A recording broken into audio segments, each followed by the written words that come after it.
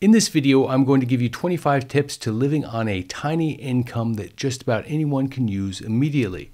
Coming up next on Holy Schmidt. Holy Schmidt! This video is going to give you 25 tips on how to live on a very small, even tiny income in retirement, or in life, really, for that matter. Stick around to the end because the last point yields $55,600 on average for 20% of the American population. All right, let's go. Let me begin by answering the question, what constitutes a tiny income? We're going to use the federal guidelines for poverty. In this case, in 2023, someone who's single, the poverty line is $14,580.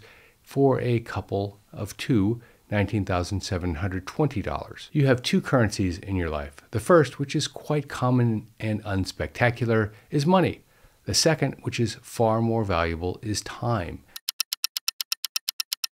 And people are trading these two their entire life without knowing that time is a currency. During your working life, time is fleeting. During your retirement years, time is plentiful. We're going to use the fact that you have a lot of time on your hands to make the most of your retirement income. Number one, develop a retirement budget. There's a reason that people have budgets, and that's because they work. This is easier than you think. My upcoming video, How to Automate Your Retirement Budget in 15 Minutes, and the accompanying spreadsheet will be out in just a couple of weeks, and anyone can find 15 minutes once a month to manage their budget. This will be simple to use and totally free, so make sure you click subscribe and turn on notifications so that you get alerted when that video comes out. As I said, it will be out in a few weeks. The next tip, build a cushion fund ASAP, even if it means taking on a part-time job.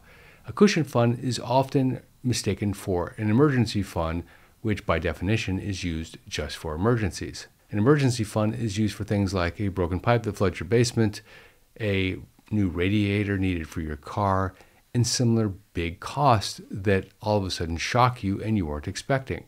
A cushion fund can be used for emergencies, and at some point in the future you will combine the two, but it's there to help you to get the best price on your purchases by improving your buying time and helping you avoid penalties. 1 month is all you need to get started. That's why a part-time job or some source of income available for the cushion fund is so important. I'll show you how to use the cushion fund later, and that 1 month will turn into 2, and then to 3, and then to 4, and so on. The next point, shop with a list and stick to it. According to Fortune magazine, Americans waste about 1/3 of the food that they purchase. That's an equivalent of 1,250 calories per day. The reason is simple. Our eyes are bigger than our stomachs, as my mom used to tell me, and we simply go to the store and we overbuy. Obviously, this is a mistake on so many levels, but if you are living on a tiny income, this can be huge if you can get it under control. The next point is cancel your cable. If you're like most Americans, you haven't looked at your cable in months, yet you pay for a cable box and cable service. If this is you, canceling your cable will save you $50, $60, $70, $80 or more per month, depending on the type of plan that you have.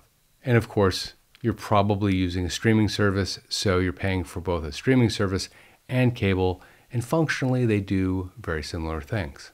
The next point, if your bank charges you a monthly fee, move banks. There are enough banks out there that value your business and won't charge you a monthly fee for your checking account, your savings account, and other services. And in this day and age, with all of the banks out there, you don't need to pay for a bank that doesn't treat you well.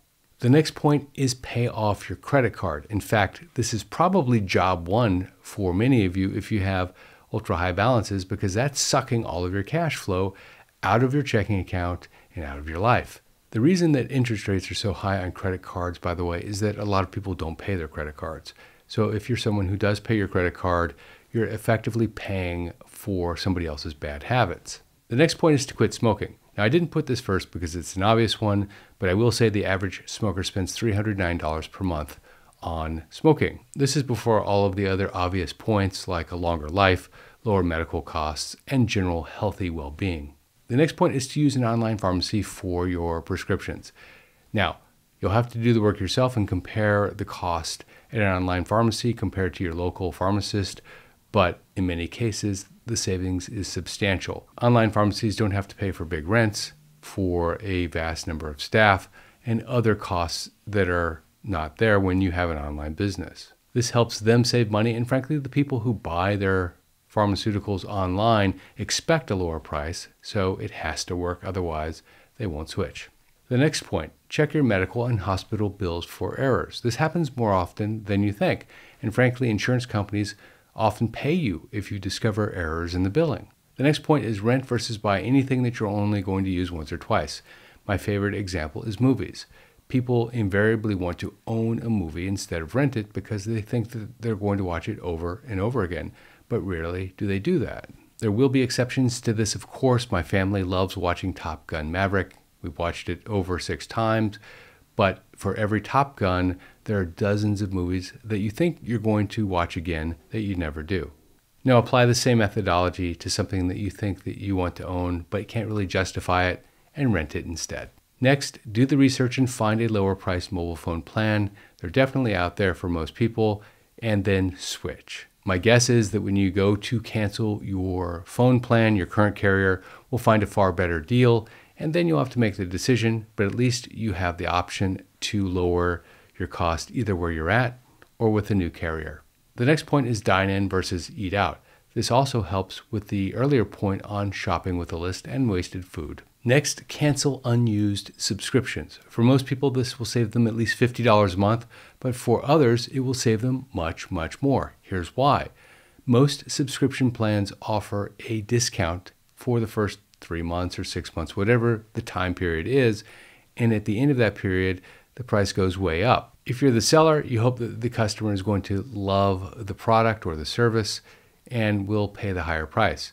If you're the customer, you're going to see it on your credit card bill and ignore it most of the time, at least for a few months, until it bothers you to the point where you're going to cancel it. When you move to cancel it, undoubtedly, like the mobile phone plan, they will give you a remarkable deal to stay. But if you've made the decision to cancel because you're not using it, you're still not using it no matter how little it costs. So it pays most of the time to just cancel it anyway. Next, don't buy the book, check it out at the local library. The fact is, unless it's a brand new book, there's a very good chance that that book you want to buy is available at your library. So exercise that library card and check out the book. The next point, free entertainment is often the best. Watch a parade, go on a picnic, have friends over for a board game, perhaps with wine and cheese, and then switch houses. Next, take public transportation instead of Uber or a taxi. Oftentimes, it's more quick, and it certainly is about 10% of the cost of the ride in most cases. Next, buy your airline ticket long in advance and stay over on a Saturday. The savings can be remarkable if you do it in this way. Next, don't drink bottled water. It's incredibly expensive and it's not good for the planet. Instead, drink filtered water. It tastes exactly the same in most cases. Next, comparison shop online before you go. One of the best ways to do this, by the way, is to simply put in the product name and the 3 stores that you want to shop at, 3 stores near you. For example, if you type in price of Campbell's chicken noodle soup, just as an example, CVS, ShopRite, Target, into your search engine and hit return, you'd be surprised at what comes back. By the way, this works for big purchases as well. Next, use the quick change oil and lube service around the corner instead of the full service garage or your dealership. The savings can be multiple times in this case. Next, know that homes can be plain on the outside and amazing on the inside, and that you live on the inside of the home. This next one doesn't get a lot of airplay, but it's really important, and that is refurbish instead of buying new when it makes sense to do so. Let me explain. You could go out tomorrow and buy entirely new mechanicals for your aging units in your home. But sometimes it makes sense to have someone come in and refurbish those units instead of replacing them. On the flip side, sometimes it just makes sense to buy something new because, frankly, the cost to replace it is cheaper than the cost to refurbish it, or the savings difference long term is much better with the new unit. Now, I have a question for you. What is the fastest depreciating asset that you own? Well, for many of you, your mind went right to your automobile, and that would be close, but not the fastest depreciating asset. Automobiles are front-loaded with their depreciation, but utilization is linear, meaning that your car can be fully depreciated over 6 years, but it can have a life of 10 or more. But the absolute fastest depreciating asset that you own are your clothes. Now, I'm not talking about the big dog t-shirt that you bought at the beach last summer. It had no value then, and it has no value now, except for sentimental value. I'm talking about suits, blazers, ties, nice shoes, and for the ladies, cocktail dresses, skirts, and other expensive stuff. Now, if you're saying, Jeff, I'm retired, I don't need that type of clothing anymore, well, then you can skip to the next one. But before you skip ahead, in the future, do you plan to go to any weddings, funerals, big parties, 4th of July celebrations, bat mitzvahs, bar mitzvahs, church, temple, confirmations? You get the point. For the vast majority of you, the answer is yes. At some point in the future, you're going to need to have a seam hemmed, a button replaced, something let out, or some other alteration. And for that, you need a great tailor. Now, a great tailor can save you money in so many ways. They will keep your extraordinary clothes looking extraordinary. And here's the money part of this. Deep down inside, do you want to live your entire retirement in a pair of board shorts and the big dog t-shirt? My guess is probably not every single day. Deep down you don't. Grace and beauty is also part of retirement. Also, a great tailor can take cheap clothes and make them really nice. Now, I often joke about shopping at Old Navy, but I do shop there. Frequently, in fact.